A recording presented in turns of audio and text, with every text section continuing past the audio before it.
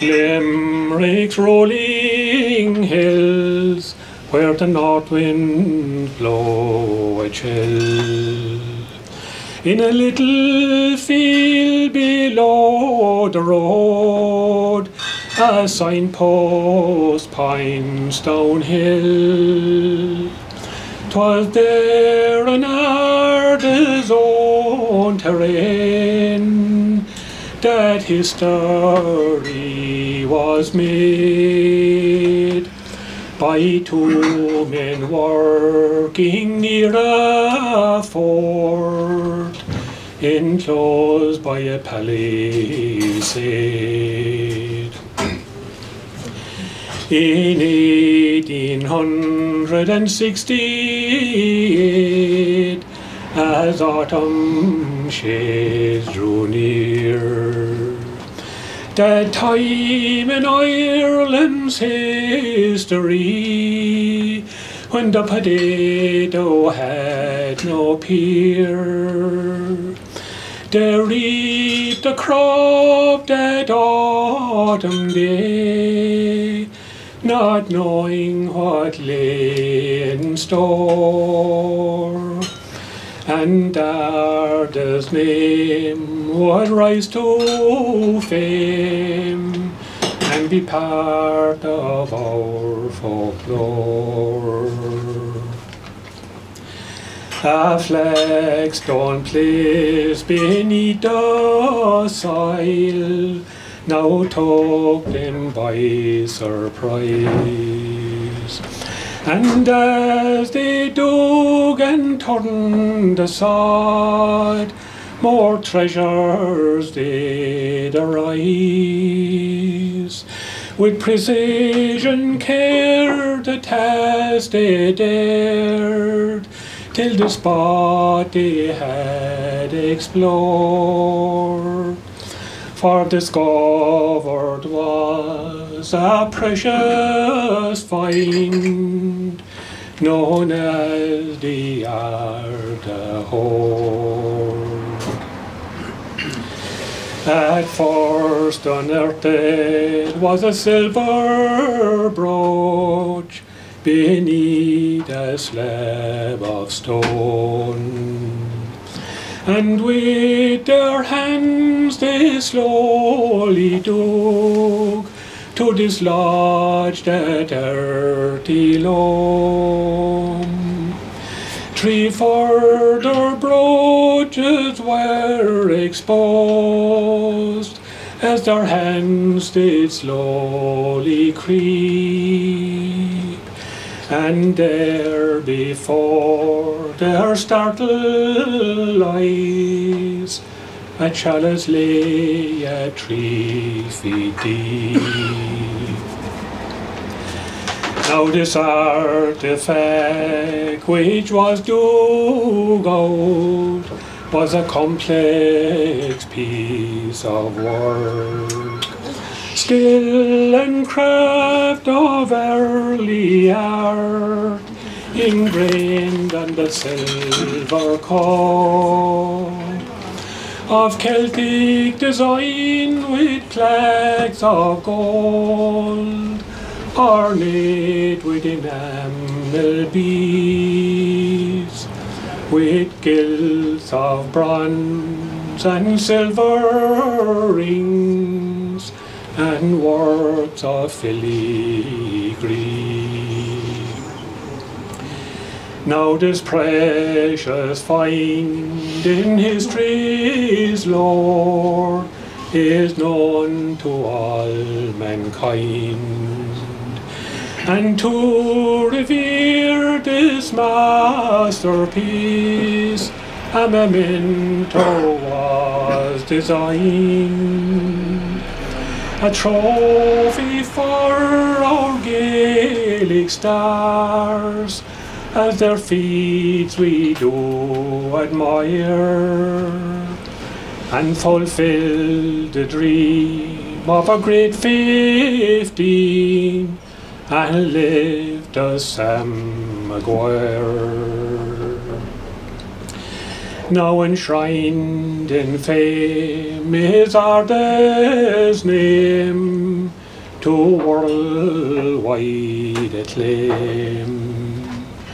Its chalice now is on display in our National Museum. It's travelled o'er the Atlantic foam to salute our fellow Gaels. Now art as proud to be endowed with Ireland's Holy Grail.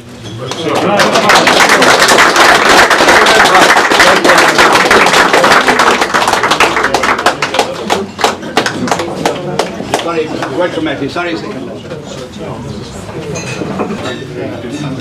I just realised I'd forgotten something, and I'm blaming my wife.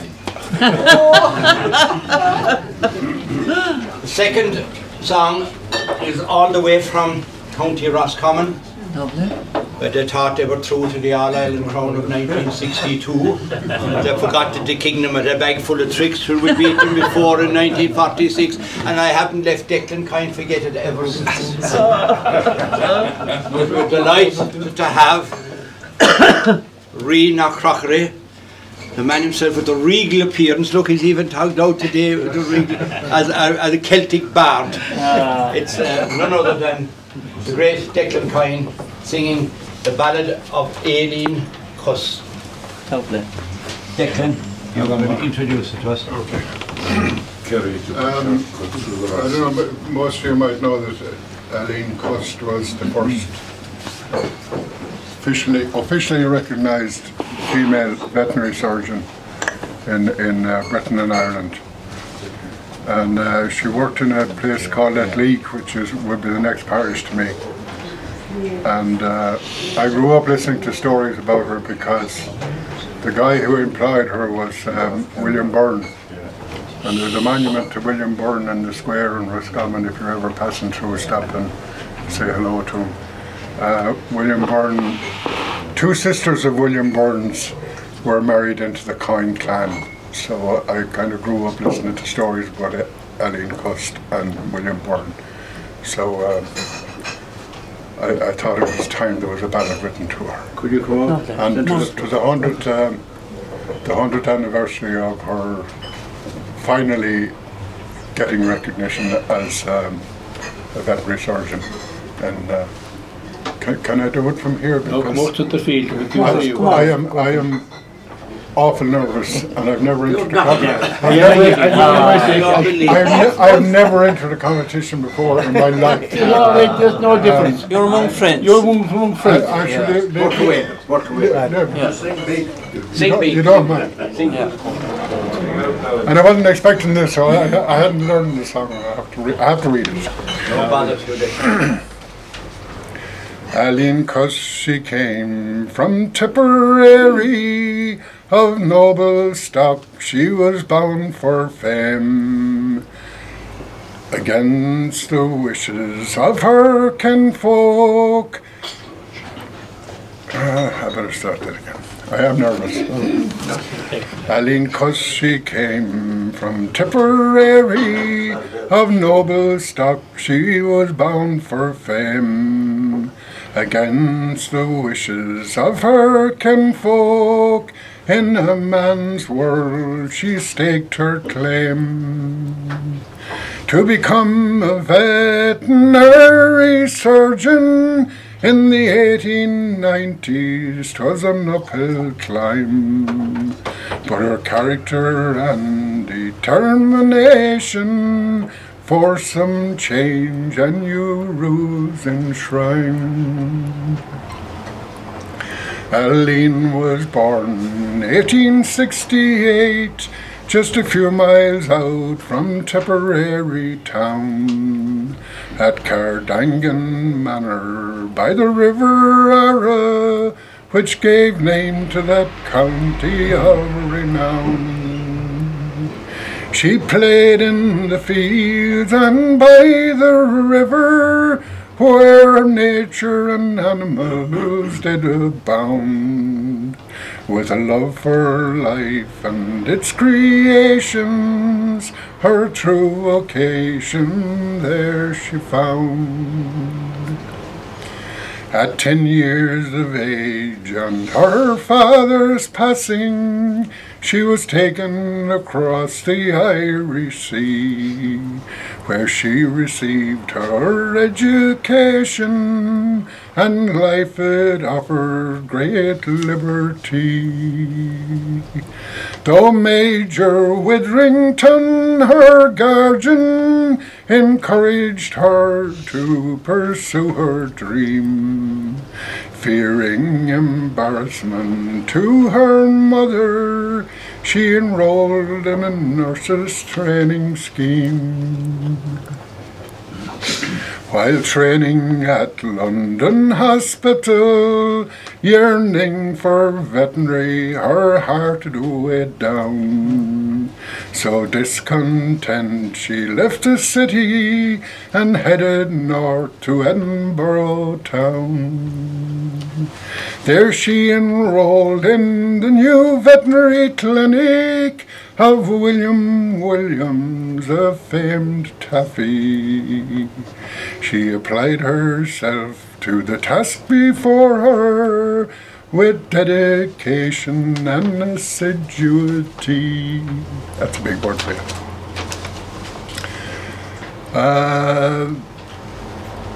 There followed some battles with the menfolk of the Veterinary Society's committee, and a legal challenge which denied her access to a veterinary degree.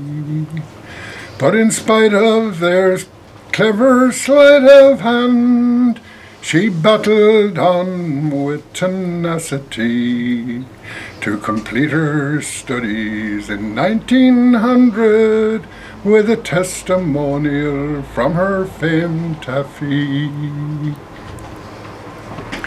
So with her testimonial and a string of medals,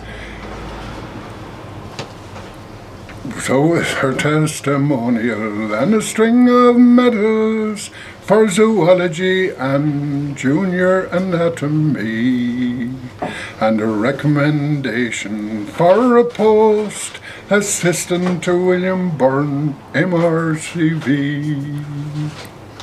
William Byrne, a kind and generous fellow, ran a practice in the village of Atlee.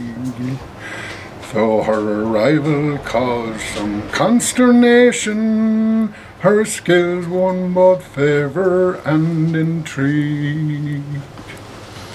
While in Roscommon, a part-time appointment as veterinary inspector came her way, but the men of influence could not accept her till her fighting spirit came back into play. Local practitioners, they stood behind her, so the toughs relented, and with a compromise, they dropped veterinary from her title, then they crossed their T's and dotted their I's. At the age of just 46 years, William Byrne passed on in 1910, so Aline Cust assumed his practice, poised and valiant in the calling of men. She charged her rich clients a handsome fee, and greeted the poor ones with gentle smiles. She never forgot the friends who helped her, and her kindness she spread across these isles. I'm not even able to read it. Now in 1915 she left all Ireland. In her own car she drove to France. As a volunteer with the Auxiliary Corps, treating war horses she took her chance. Then back in Ireland in 1919, the winds of change they began to blow. New laws on gender discrimination ensured old ways like time was cold. Eileen sat her final examination, albeit only the oral part. She received her RCVS diploma and kissed goodbye to the bleeding hearts. She now could practice with due distinction. Her battles at last were at an end, and her name was written into history, the first female vet in Britain and Ireland. Soon failing health became a challenge. Soon failing health, it brought more changes. She sold her practice and moved away to the New Forest in the south of England. With her dogs and horses she spent her days. Then the final bell tolled out for Eileen while visiting friends on Jamaica's shore. And an icon for women's rights and justice, she'll be remembered forevermore. Very good.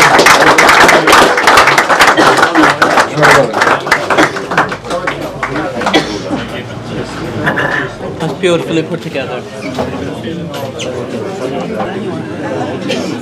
I think that's the first song I ever heard go to bass.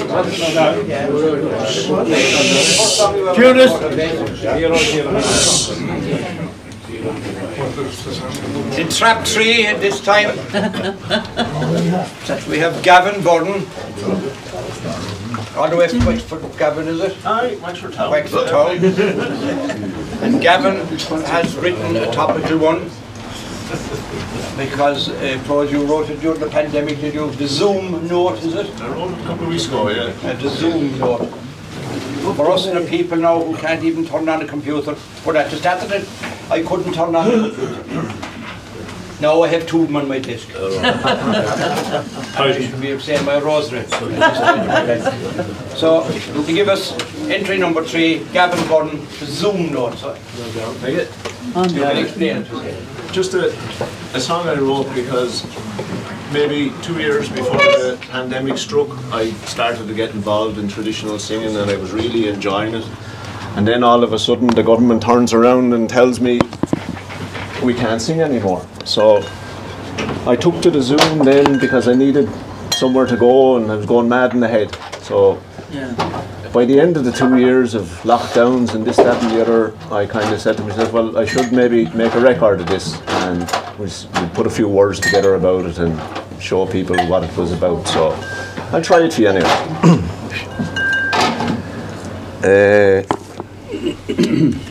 It's fair to say these last 2 years I've sung a lot on Zoom. In fact, I'd go so far to say I haven't left this room with a pike above me head here while sitting in me chair. I've sung a fair few songs with ye, but not always the right air. The early days sometimes were rough as we all found our feet. Zoom was our only singing place, I thought we'd never meet. We came across some bombers who tried to spoil our fun. We soon wised up and shut the door and had them on the run. On Monday nights we'd meet at 6 and go to Limerick town, where once brave Sarsfield rode on out there to defeat the Crown.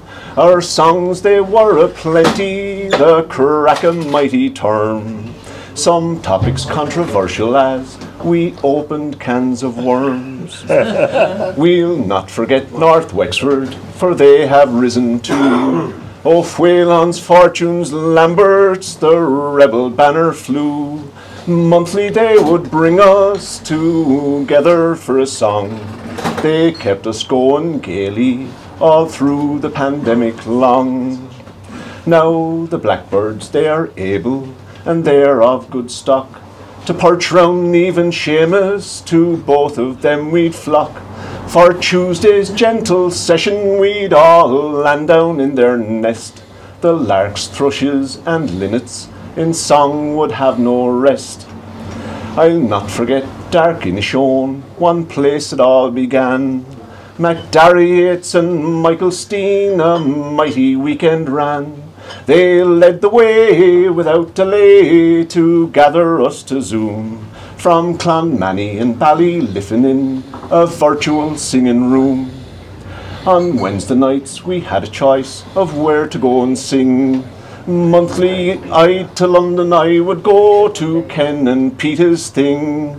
Their harmonies were splendid, we came from everywhere to hear their songs and sing along, we hadn't got a care. To Dundalk too on a Wednesday night, sometimes I'd go along. The crew was small, so well I knew to bring out a few songs.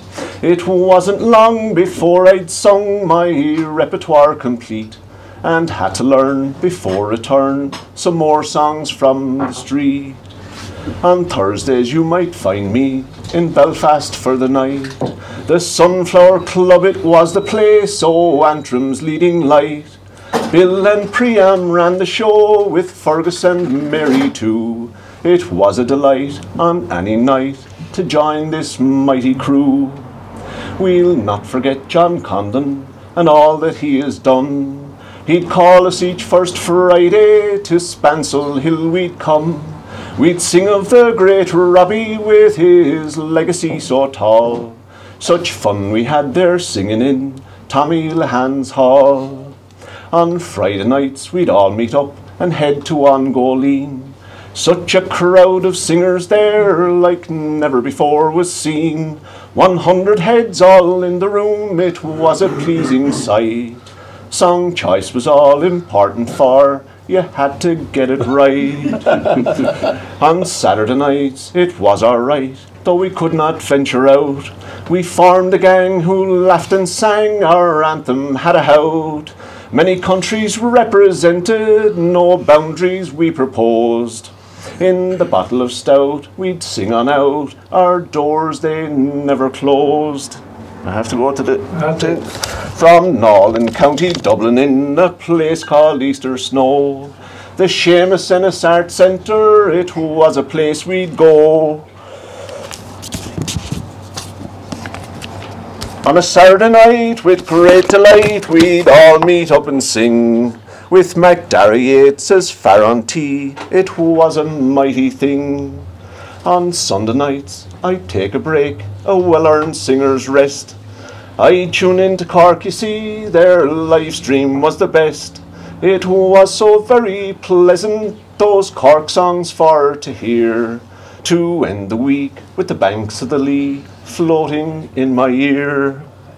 When we are longing past it and have forgotten the old Zoom, we'll not forget the friends we made within those tiny rooms. We will so love to meet them when we get back on the road, once again to hear their stories and the songs we love the most. So fare thee well to all on Zoom, I hope we meet again. I have enjoyed the time we shared, for it was nobly spent. Hard times created friendships that will last our whole lives through. I was glad to hear your singing till we meet again. Adieu. All right.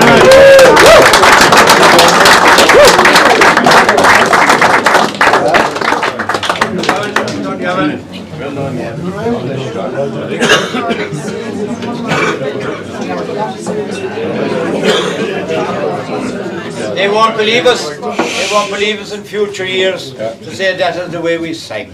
That was the way we were confined to our rooms. You know?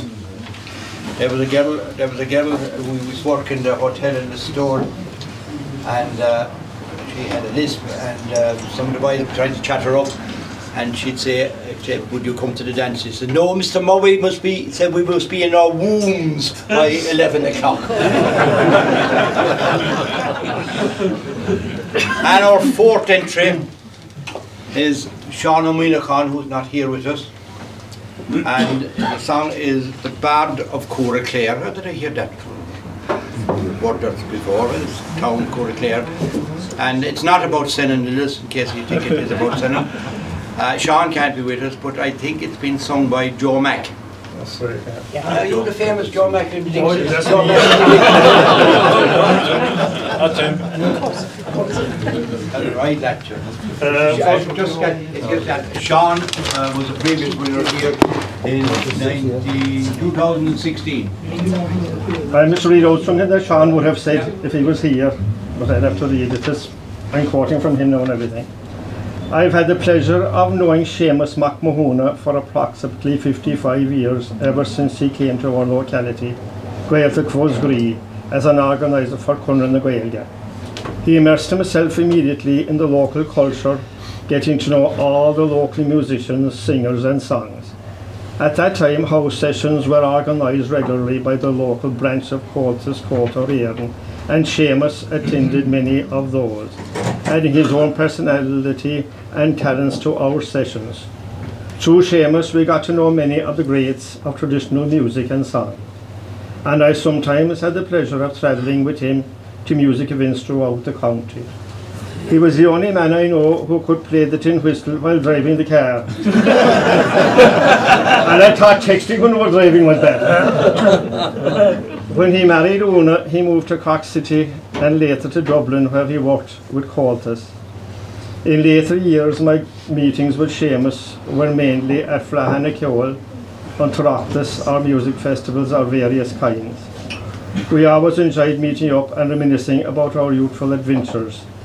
In recent years, his health was failing, and I was sad to hear of his demise, whereupon I decided that I owed him a song in his memory.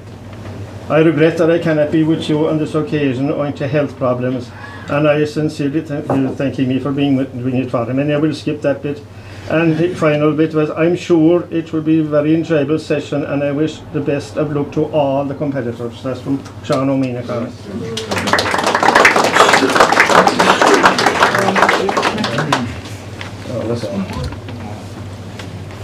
The wild waves roar on rocky shore and towering hills of Clare.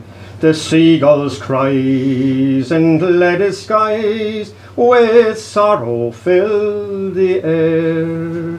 The cold winds moan o'er Powell na Bro like the banshee's eerie wail. All nature seems this night to grieve for the bard of Cora Clare. In tales and lore of days of yore, we've heard of heroes brave, who ruled with pride from Shannon's side to the wild Atlantic wave. There was Brian Boru and Mahon too, who bravely faced the foe, defending rights against tyrant's smite in days long, long ago.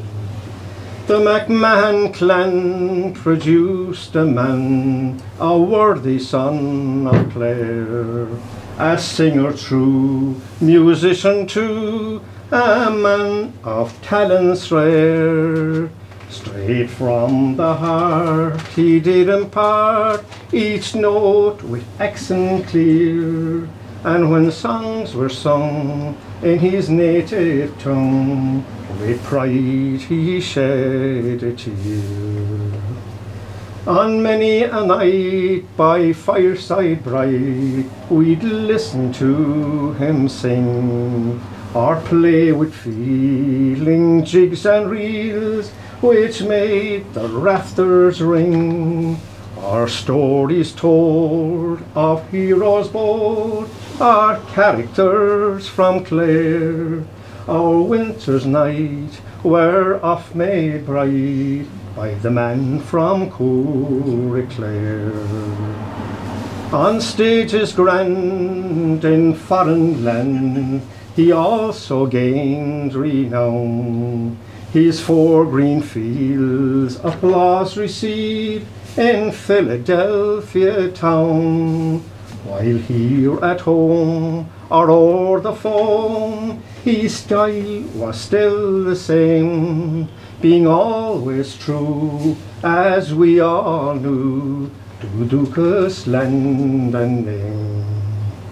Oh, Seamus, you are famous for your music and your song.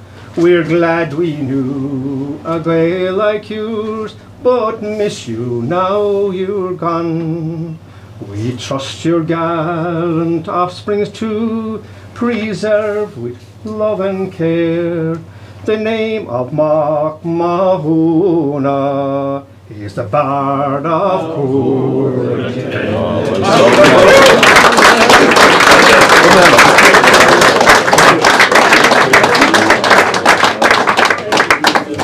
Thanks, Joe.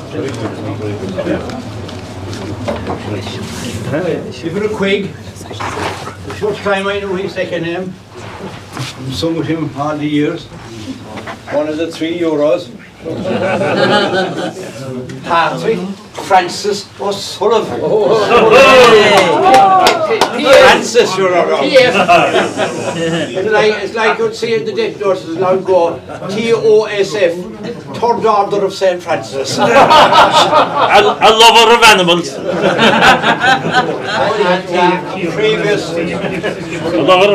A previous winner of this competition, Patrick O'Sullivan. All right, fine, yeah. And as we're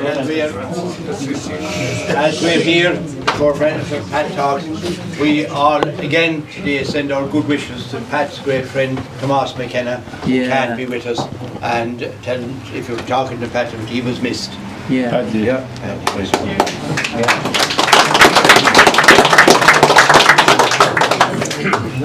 Right, Kerry Long Ago is the name of the song.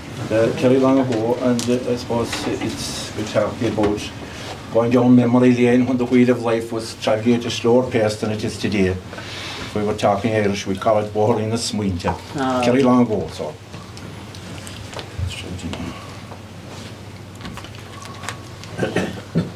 In silent contemplation, I look back with misty eyes to country life in Ireland when we were little boys. We wore no shoes in summertime and danced in winter snow. Oh, life was just so simple then in Kerry long ago. On a sunny Sunday morning, we watched each lad and comely lass with rally bikes and horse and trap make their way to early mass. The priest upon the altar would smile and say hello as those people clasped their rosary beads so tight in Kerry long ago. On rod and reel we fished the field, with friends we had galore. To catch the elusive trout was a thrill, no doubt, as we played it o'er and o'er. We'd cast our bait and then we'd wait as the current it would flow. On those river banks we gave God thanks in Kerry long ago. The music men from Scar to Glen, their names we do recall. Padre Keefe, Dennis Murphy, Johnny Leary in the hall. Those mellow notes would sweetly ring as Padre stroked the bow, to the magic of the dancing feet in Kerry long ago.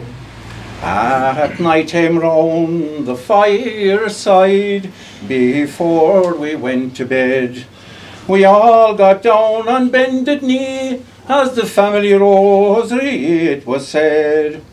When I recited 11 Hail Marys to the decade, my father said, "Glory, Pat," and then I added 3 more, of course, as he violently shook his hat. Sad we now relate the cruel bitter fate that has stolen our youth away. But our hearts are still young and full of fun, although we are old and grey. The fire that burns in our soul sends out a golden glow. We never did throw in the towel in Kerry long ago.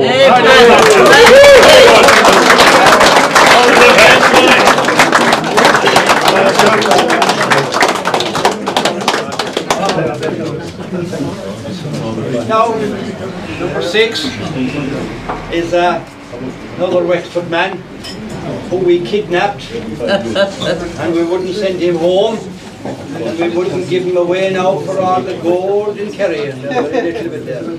But he's now one of our own. A winner this year of the John McCafferty newly composed ballad competition, and a member of the Restored Drama Group, my good self. Great man to build a set or to build anything for you. John Kinsella will sing the Natterjack Toad.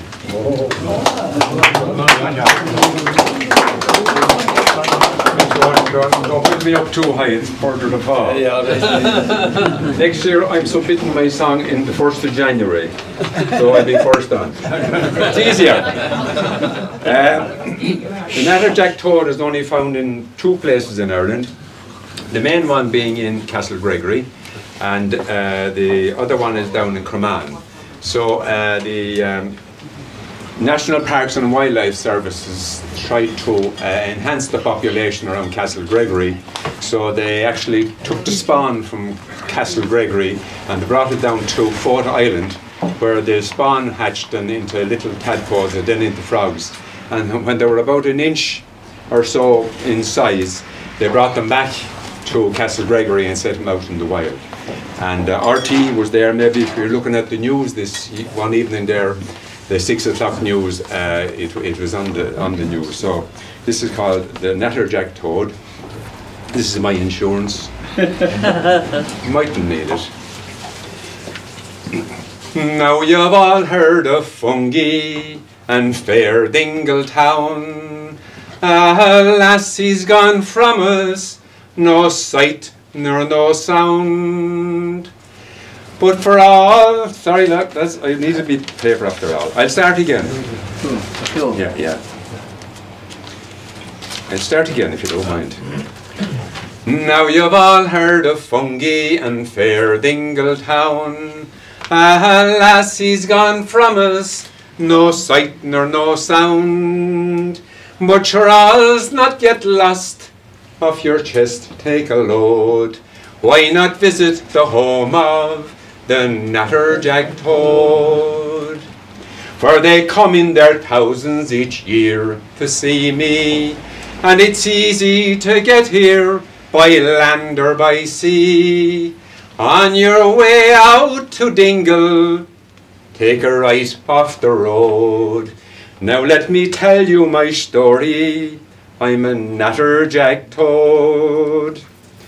I was born down in Fota in Cork by the Lee, but how I got there is still a mystery to me. For I knew I belonged in that place by the sea. how I pined for the sand dunes of Castle Gregory. And they saw how I longed for my ancestral home, back where there were sand hills and freedom to roam. In my dreams I could hear my poor ma calling me, as she searched between the sand dunes of Castle Gregory.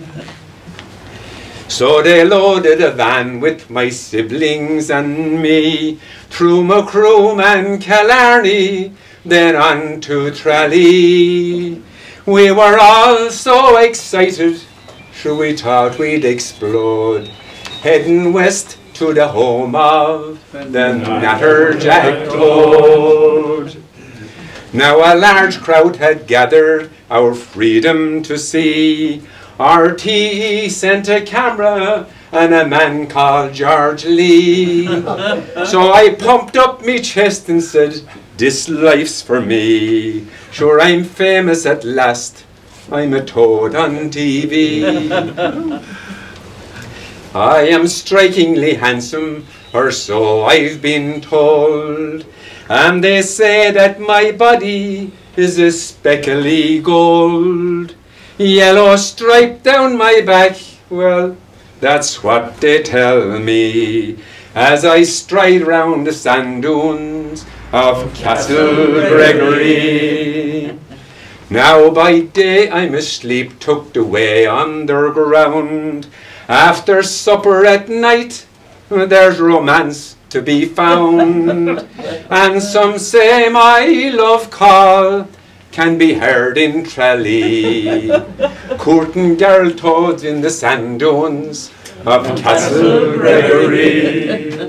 But I've heard I'm endangered, so it's all up to you to protect where I live, or I'll end up in a zoo. So if you go out walking, please look out for me. I'm a Natterjack Toad down in Castle Gregory. So now that's my story, and I hope you'll agree that there's room on this planet for you and for me. And if you have the transport, whatever the mode, why not visit the home of the Natterjack Toad?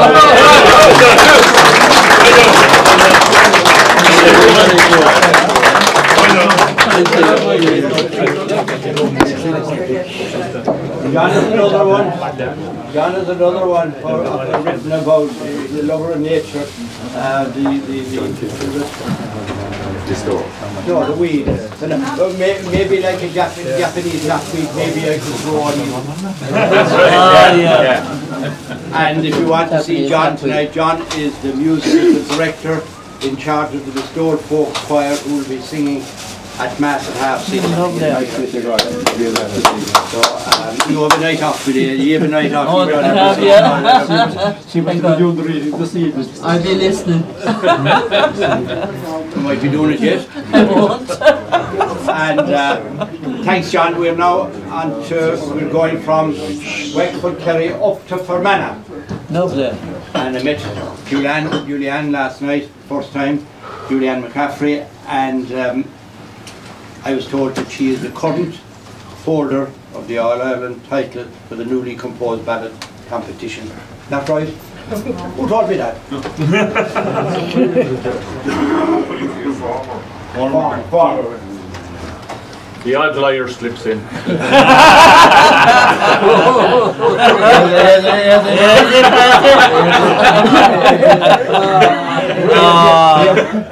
Rephrase that. Are you saying the odd liar? The odd liar.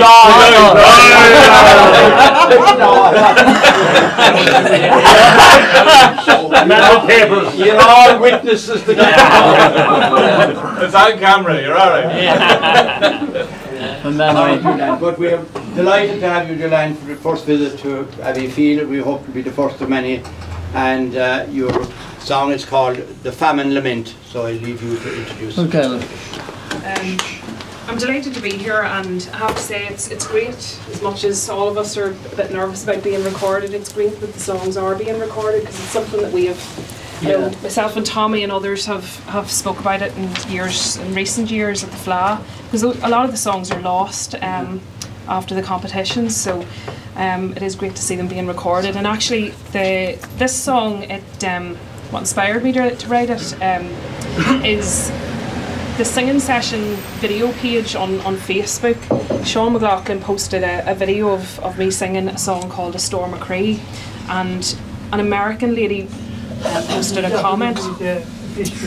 She posted a comment saying that she had never thought about emigration from the point of view of the person who has been left in Ireland.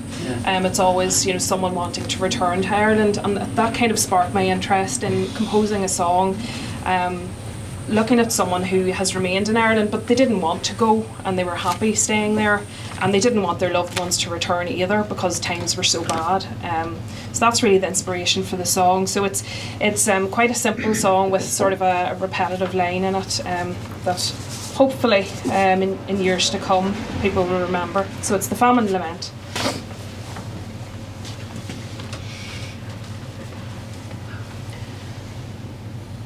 As I lay asleep in bed last night, my dreams clear and bright, I heard a whisper in the air call out a sorry plight, and then I saw my sister back in our native land, for life had taken roots that we had never planned.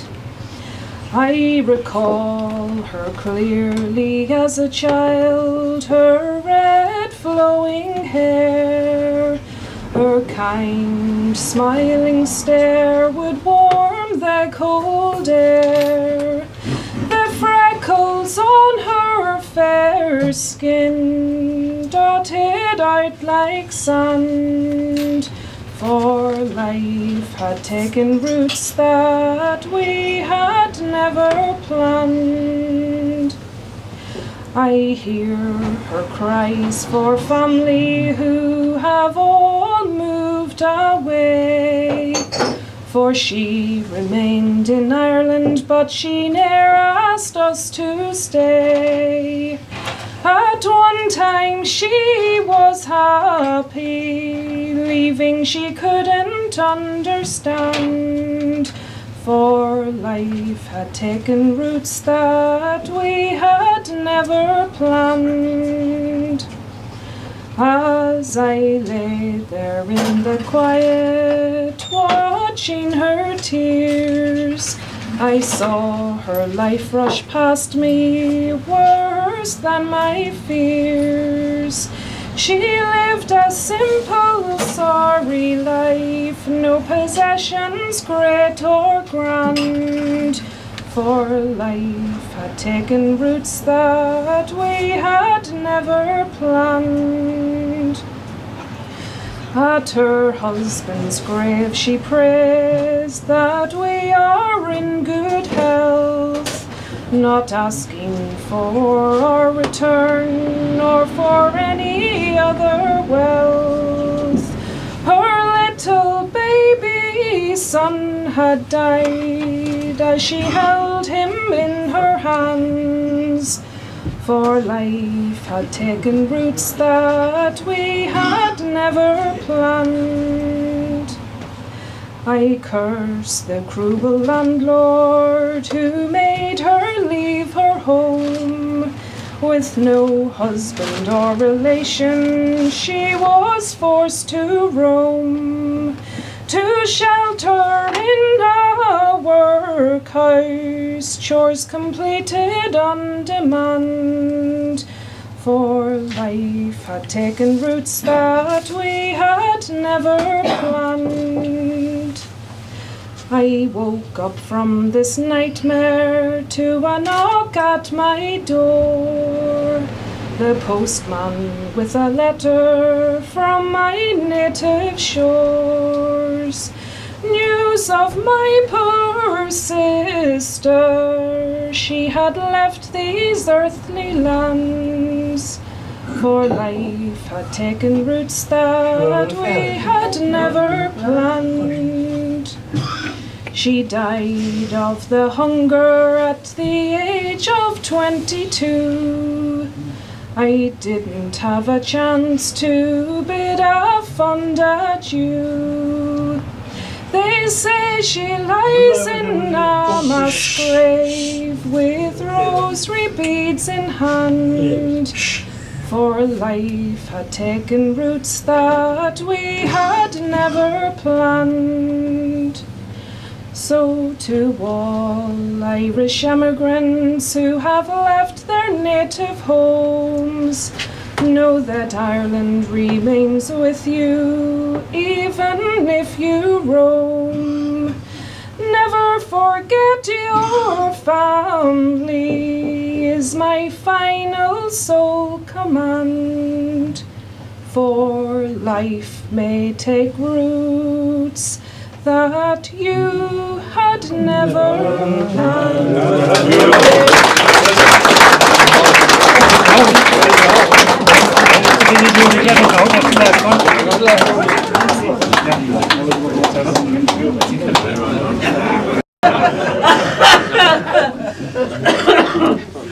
I think to be appropriate because of the weekend that's in it. I'm an old man now, my head is grey, and my bones are brittle too. Come sit yourself down there a while, and I soon will tell to you of the fine young lad that once I was in the days of long ago, when I picked the wild blackberries in the hills around his door. Yes, I was light and hardy then, with hair as black as snow. We wore no shoes in summertime, and we laughed through winter snow. I stood tall and straight, as I now relate, but the years have taken their toll, since I picked the wild blackberries in the hills around the stone. I fished for sea trout in my lovely Silver River field, and from Foley's orchard I confess, sweet apples I did steal. I felt pinch of thorn on an autumn morn, from the Smyrna to Mount Corn, where I picked the wild blackberries in the hills around the stone. I kicked football in the sports field, as the goalposts I did guard. I played handball in the valley and went home by Ortonard. In the parson's ward I oft times stood, where my first kiss I stole, where I picked the wild blackberries in the hills around the stone. From Ballygrinnan, twin sport spires, I see rising from the square, and the castle stands defiantly beside that river fair. The island rest calls to the west, I now once more behold, where I picked the wild blackberries in the hills around Listowel. So there you have it, that's my tale from Australia's sunny clime. At the fire of memories I'll warm my hands if God gives me time. Cross the swirling tide and the ocean wide will fly my immigrant soul to where I picked the wild blackberries in the hills around Listowel.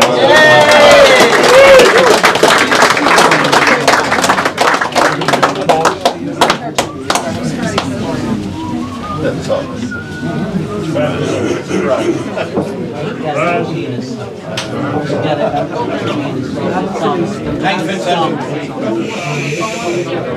Judas?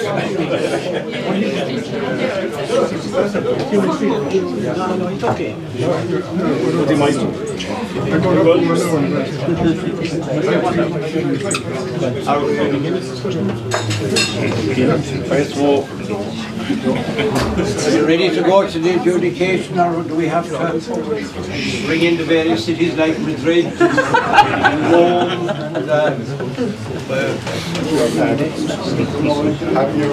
Have you got the security ready for the adjudication? I know, I took out insurance and you just What do we call to make it interesting?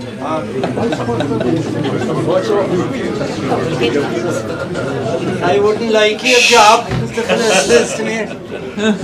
So, Seamus and Joe have the enviable task of adjudicating, but can we first of all give our grateful thanks to all those who went to the trouble to participate. I'd love to be able to put pen to paper and write, but in my job I don't put anything in paper unless I get paid.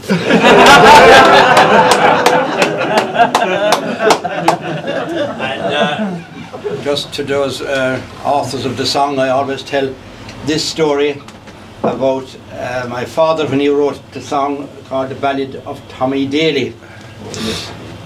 Back in 1936, the famous Clare goalie who was tragically killed in a car accident.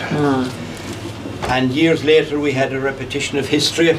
Martin Moore was talking about history repeating itself this morning when we had the tragedy of our own Tommy Quaid being killed. And perhaps before the night is out, our host Philip will give us the Ballad of Tommy Quaid. Lovely. And Garry penned that song, The Ballad of Tommy Quaid. And it was published in the local rags of the paper. And 2 weeks later, another lament for Tommy Quaid was published, and there was my father's song, The Ballad of Tommy Daly, plagiarised, word for word. Except that when Tommy Daly goes, on the windswept hills of Tulla, where the Claremen placed their dead, four solemn yews stand sentinel above a hurler's head, and from the frozen northlands, the burden bleak and bare, the dirge of Tommy Daly goes marching on through Clare. Now, he had all that, and to make it rhyme for Limerick, it goes marching through the hills of Limerick Fair, and it rhymed the whole way up, you see. So we looked at who had his name down in that. There was a famous man from Newcastle called James. And Garry decided he'd write to James to attend the office. I have a topic I would like to discuss with you. So James came into the office, and now we knew who we were dealing with. And Garry said to him, now Jim, I know you and you know me. I know you no more wrote that song than I wrote the four Gospels. I know it. And you know, but who else would know it, Garry, eh? So he said, where did you get the song? I saw it in a magazine, he said, and I thought it was a live song, and I just changed the last words of it. So you're going to sign an apology now, says Garry? It isn't that we're looking for royalties or anything like that, but it's just the honour of having written the song, and Julian says someone else would take it. So he wrote out, I acknowledge that I did not write this song, Lament to Tommy Quaid, and I took the words from blah, blah, blah, blah, blah. So as he was going out the door, Garry called him back and said, oh, by the way, now, Jim, before you go, I have written up a poem about you. Have you, Garry? How does it go? Someone steal your thunder and someone steal your purse. For a man who steals a dead man's words is a thief far worse and worse. You stole pennies from a dead man's eyes, as mean as I ever saw. And if you ever do it again, I'll give you a belt to the law. You know what his response was? Is that about me, Garry? Would you ever give me 20 copies of that? And as Eamon Kelly said, which we did. See you, lads.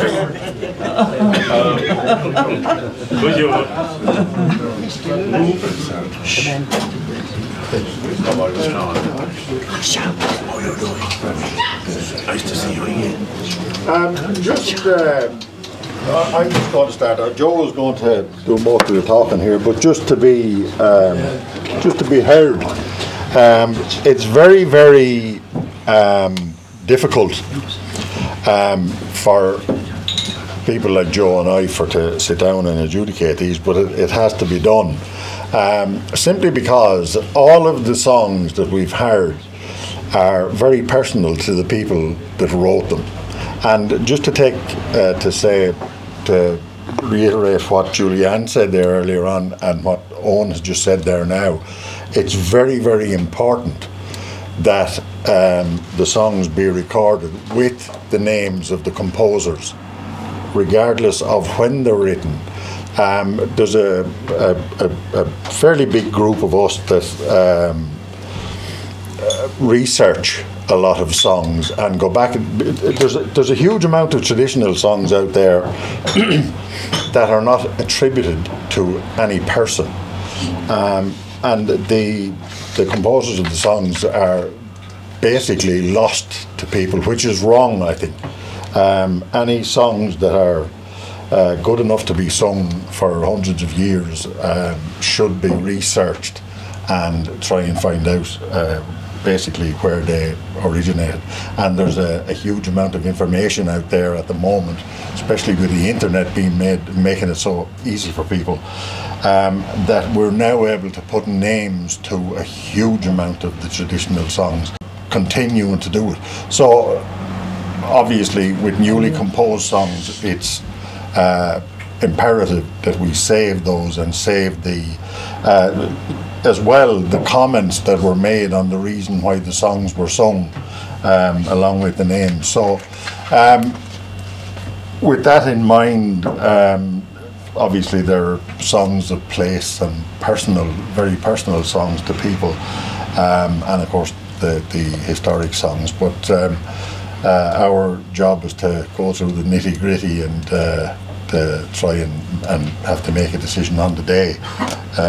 As Joe said earlier on, two other adjudicators could sit down and come up with.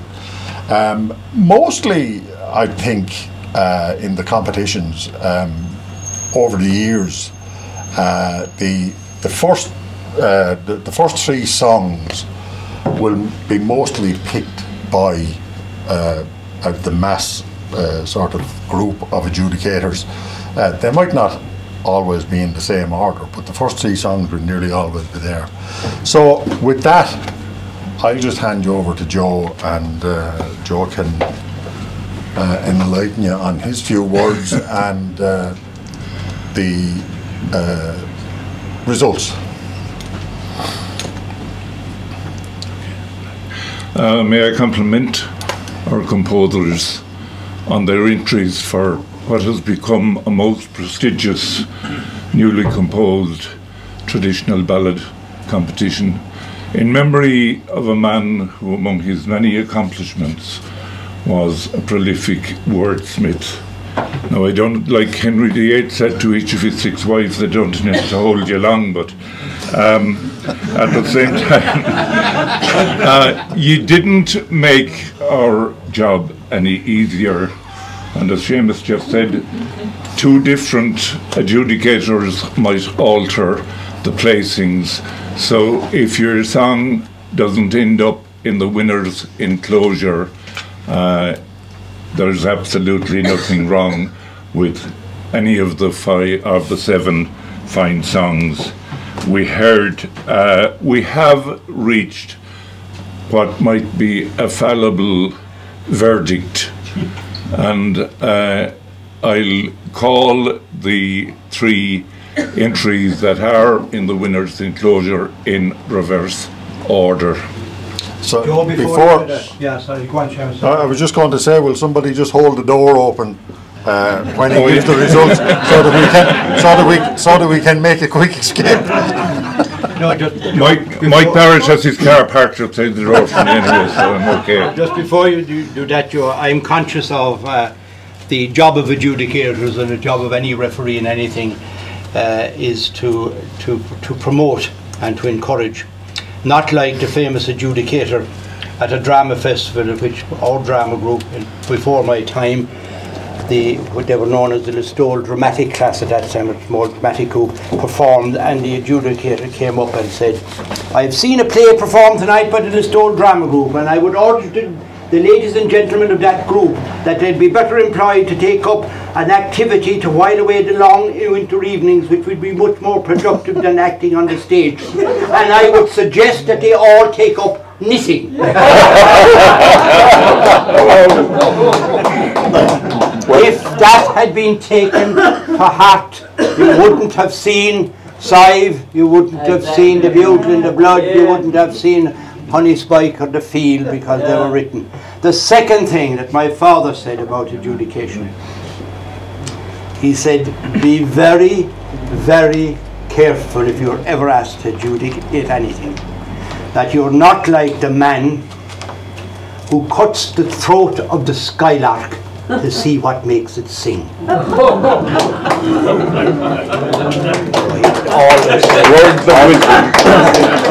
And I would definitely concur with what Owen said there.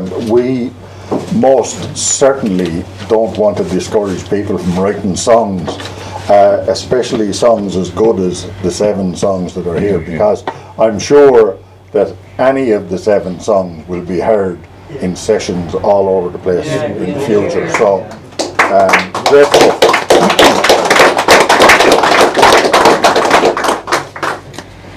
Now to get back to the 3 entries. In 3rd place, The Famine Lament. Julianne, give her a round of applause. Sorry, do you want to present the prizes as we go along? Yeah. Okay.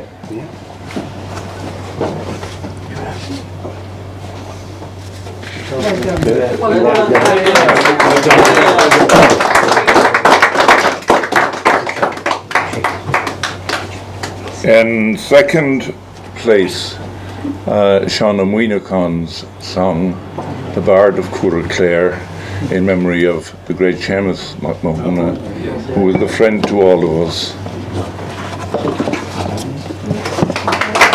No, that's an empty box. Yeah, I'm sorry, give to Julianne. Don. And we'll have the brown envelope later. in 1st place, an account of the vaccine that brought us through the Zoom and allowed traditional singing to survive the pandemic. The Zoom.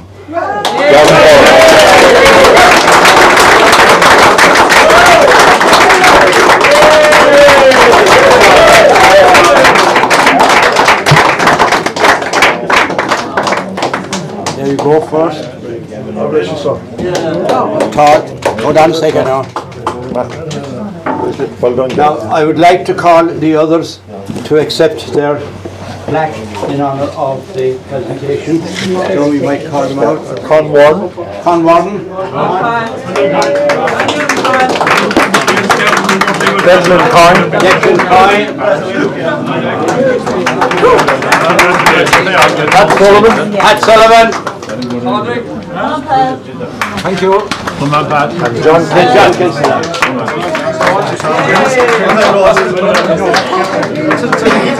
I just want to we'll get it done. Now can I ask what's his name, Gavin to come forward again, as we would like to present you, Gavin, with the trophy for the winning song this year, which is a slate.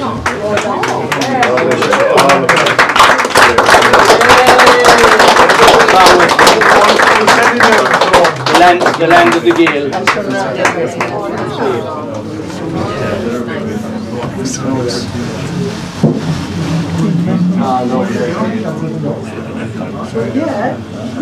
Sounds well. One more now. Lovely.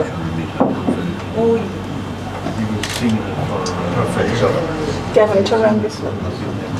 Just a minute.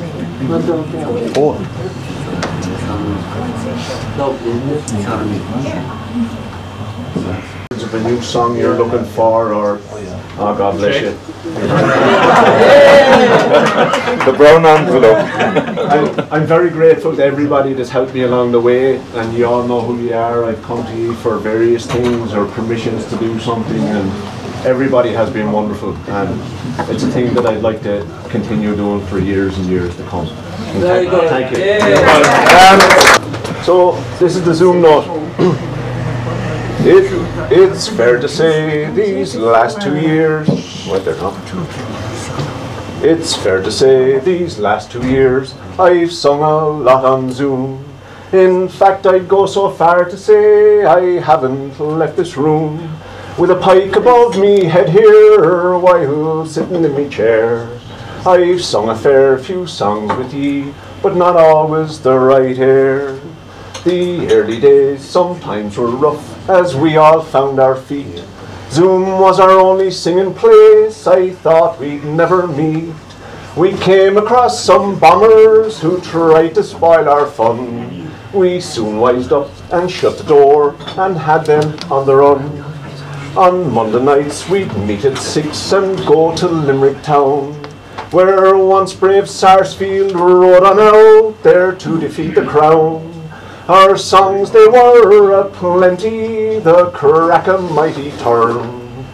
Some topics controversial as we opened cans of worms. We'll not forget North Wexford, for they have risen too. Oh, Whalon's fortunes, Lambert's, the rebel banner flew. Monthly they would bring us together for a song. They kept us going gaily all through the pandemic long. Now the blackbirds they were able, and they are of good stock, to perch round Niamh and Seamus, to both of them we'd flock. For Tuesday's gentle session we'd all land down in their nest. The larks, thrushes and linnets in song would have no rest. On Wednesday nights we had a choice of where to go and sing. To London I would monthly go, to Ken and Peter's Thing.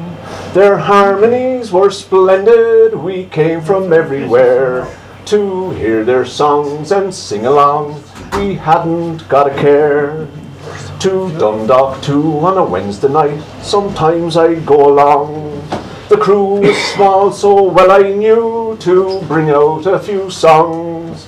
It wasn't long before I'd sung my repertoire complete, and had to learn before return some more songs from the street. We'll not forget Dark Inishowen, one place it all began. MacDarry Yates and Michael Steen a mighty weekend ran. They led the way without delay to bring us all to Zoom. Such from Clonmany and Ballyliffin in a virtual singing room. On Wednesday night, sweet on Thursday night. On Thursday you might find me in Belfast for the night. The Sunflower Club, it was the place, oh Antrim's leading light. Bill Knight, Priam ran the show with Ferguson, Mary too. It was a delight on any night to join this mighty crew. We'll not forget John Condon and all that he has done. He'd call us each first Friday to Spancel Hill we'd come. We'd sing of the great Robbie with his legacy so tall. Such fun we had there singing in Tommy Lahan's hall.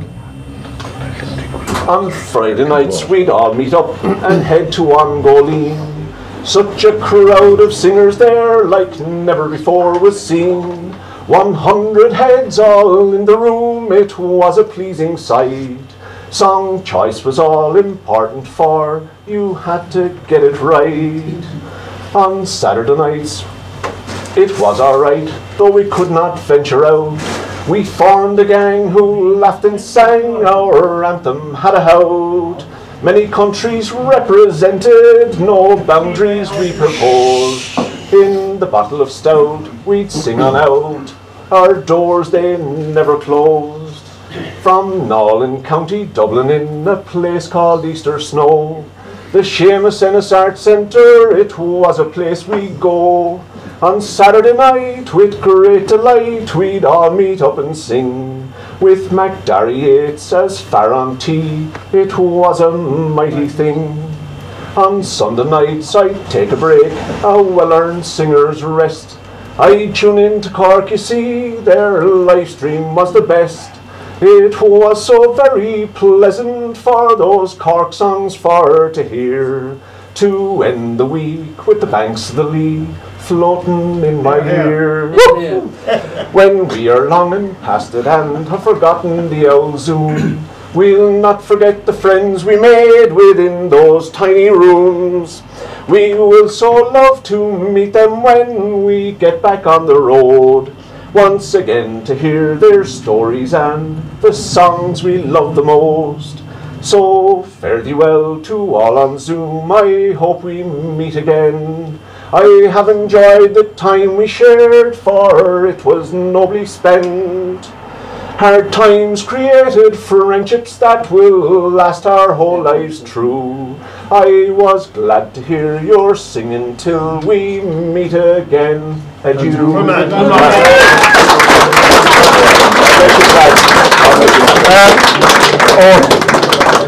I just want to tell a story.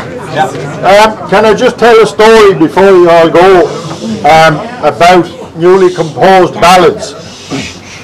I was asked many years ago to adjudicate a newly composed ballads competition at an All Britain FLA, which was held in Glasgow, which I duly did. And all the ballads were handed to me, and there was a huge stack of papers in my hand, and I thought, bloody hell, this competition is going to go on all night. Anyway, the call steward went through the list of singers, and they called the list of singers. I sorted out the songs, and the adjudicator's clerk was sitting at this side of me, and I'm sitting at the table and pulled out the song, and several singers, I think there was 8 or 9 songs altogether. Anyway, the last song, the clerk called the last singer, and I'm sitting there and I thought, how can this be the last singer? I still have a wad of papers in my hand here with songs written on.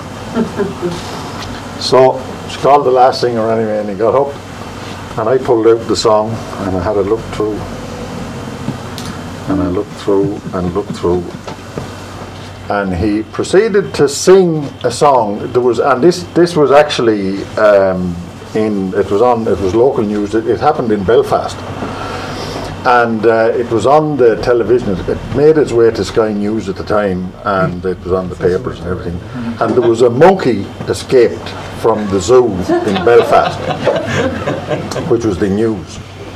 This man took the song, or took the story, and he decided, wouldn't it be great if somebody got out there to chase the monkey, and wouldn't it be great if he chased him through the 32 counties of Ireland, right? So he proceeded to write the song, and he wrote a verse for each of the 32 counties of Ireland, plus another 10 verses, right? 42 verses. And in fact, the man should have got a medal because he got up and he sang the 42 verses without looking at a piece of paper. Anyway, they eventually captured the monkey, but anyway, they didn't have to do what he said. Lucky enough. Anyway, that year we went to the All-Ireland flag. And I was in the pub, my daughter Anne-Marie and I were sitting in the singing pub where all the singing was going on, and Paddy Berry from Wexford, our good friend Paddy, was Faratee in the pub, and the singing was going great. We were having a drink for the afternoon, the same as here, and the next thing I gave Anne-Marie a nudge and I said, look at the far door. I said, there's your man from Glasgow. I said, they wrote the song about the monkey. Yeah. So I called, we were getting ready to go and have our tea. I called Paddy Berry over and I said, Paddy, I said, see that man. And I remembered the man's name. I can't remember his name now. Robbie. I said, Robbie is coming in the door above. I said, get him to sing the song that he wrote about the monkey escaping from his own Belfast. So anyway, there was a few more singers called, and the next thing, Paddy Berry called Robbie and gave a bit of a spiel about the song that he was after writing about the monkey escaping. And I asked him to sing it. I gave Anne-Marie a nudge. I said, let's get out of here quick. Cut our stick. And we were gone out the door. A couple of hours later, I'm walking down the street and I met John Ennis and Paddy Berry and a few others walking up the street at the other side. And all I could hear, come over here, you yes, so-and-so. He said, by the time your man was finished singing, he said, most of the crowd had gone. Sorry, finish here. Sorry, I've been asked to special request to know would John Kinsey will sing his winning song at Sean McCafferty. Yes. The Maharis. About the Maharis.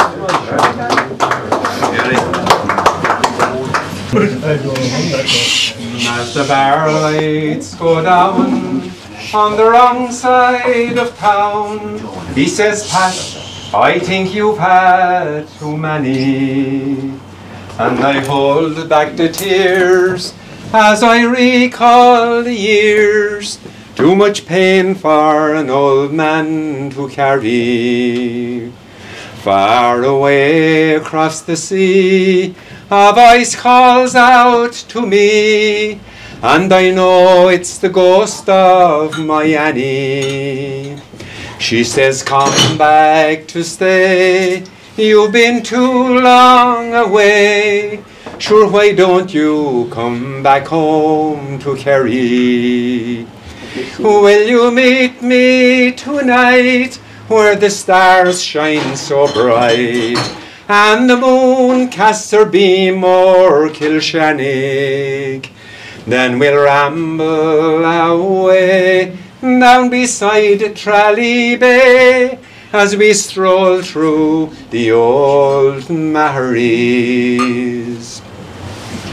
At Trench Bridge I'd say, miss, any chance of a kiss, for you know I do love you, dear Annie.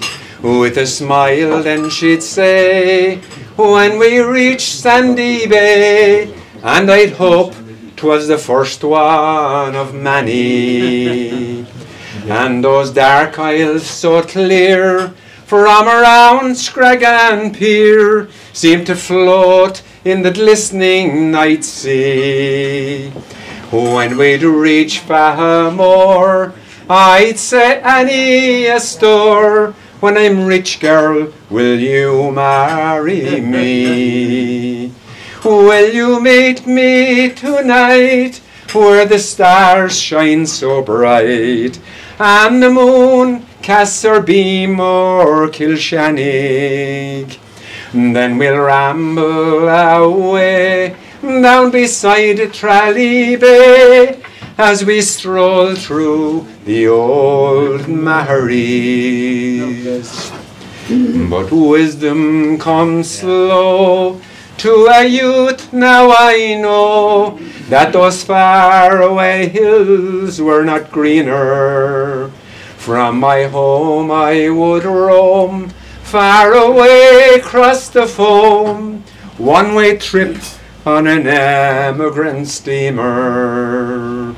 Will you meet me tonight, where the stars shine so bright, and the moon casts her beam o'er Kilshannig? Then we'll ramble away down beside Tralee Bay, as we stroll through the old Maries.